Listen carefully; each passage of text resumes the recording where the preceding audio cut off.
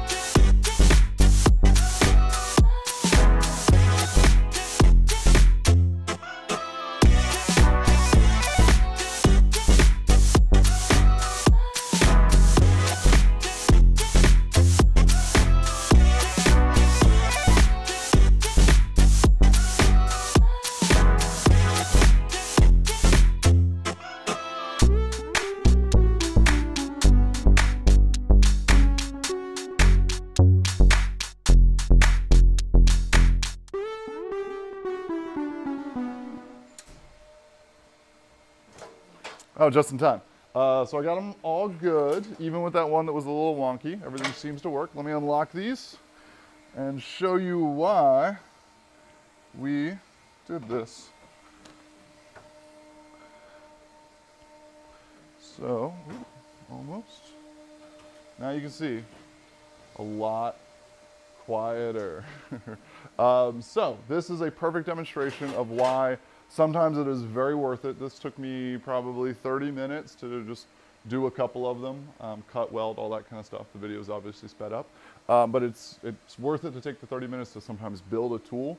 This was previously taking me about 45 minutes just because they kept wanting to fall over and it was really annoying.